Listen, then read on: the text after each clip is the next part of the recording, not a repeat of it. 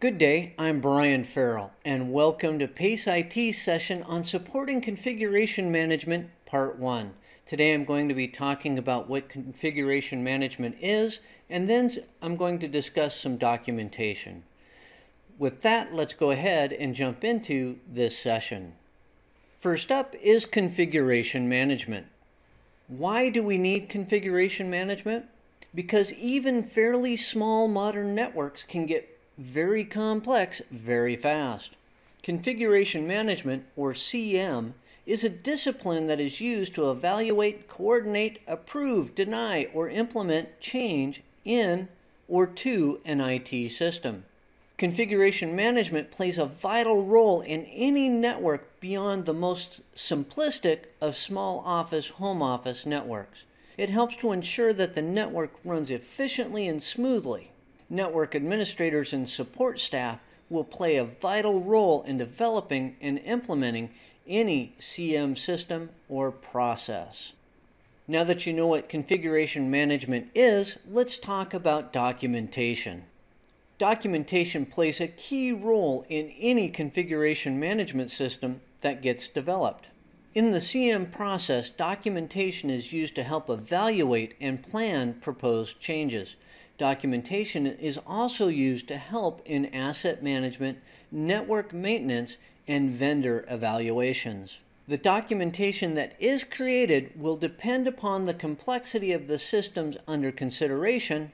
However, even if your organization doesn't implement a true CM style, some documentation should still be kept to reduce the burden on network personnel and to ease administrative management of the network. Some of the documentation that should be kept include policies and procedures. Policies are a set of guidelines that establish how the network is to be configured and operated. They also set the expected behavior of the people within the organization.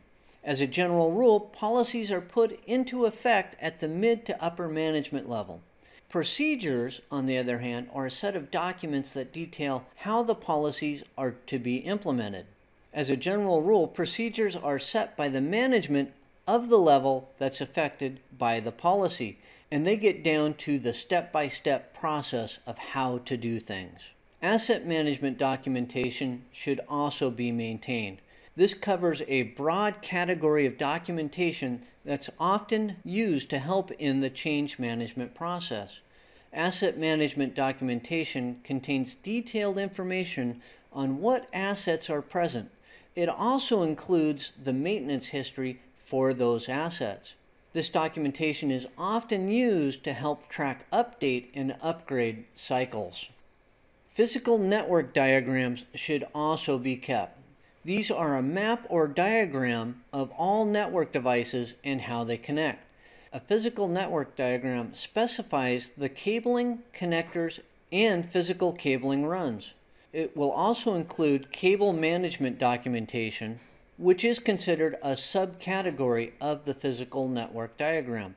The cabling management documentation will contain a wiring scheme, which establishes the type of cabling and the connectors used. It also defines the allowed standards for wiring those cables. Your documentation should also include a logical network diagram. It's similar to a physical network diagram, but more detailed. It provides details on the IP address scheme, active ports, protocols that are allowed on the network, etc., etc. Your logical network diagram also details connected networks. So what local area networks are present, or which virtual local area networks are present, so on and so forth. Part of your logical network diagram also details IP address utilization. IP address utilization can greatly affect the efficiency and performance of the network by allowing you to know which LANs or VLANs have space on which nodes can be added. Your physical and logical network diagrams may be combined into a single document. Vendor documentation also plays a role in supporting configuration management. It covers a broad category of documentation that can include the approved vendor list, the vendor approval process, and purchase order documentation. There are some common vendor documents that you should know. First up is the Memorandum of Understanding, or MOU. This is an agreement between two or more organizations that detail how those organizations are to take some common course of action. It is also often referred to as a letter of intent. It is not legally binding, but it does often lead towards a binding agreement. Then there is the Statement of Work, or the SOW, the SOW. It's a detailed document that specifies what work is to be performed, the expected outcome or deliverables, and the timelines to perform the work. The Statement of Work is often a key document in project management.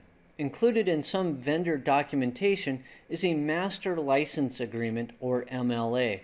This is a legal agreement between two entities in which one agrees to pay the other for the use of a specific piece of software or software package for a specific period of time. Often, instead of being called a master license agreement, it is referred to as just a license agreement. Last up is the Service Level Agreement, or SLA. It details the allowable amount of response time the vendor has to resolve an issue or problem.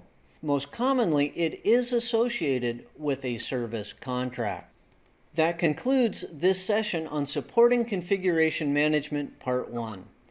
I talked about configuration management, and then I moved on to documentation. On behalf of PaceIT, thank you for watching this session, and I look forward to doing another one.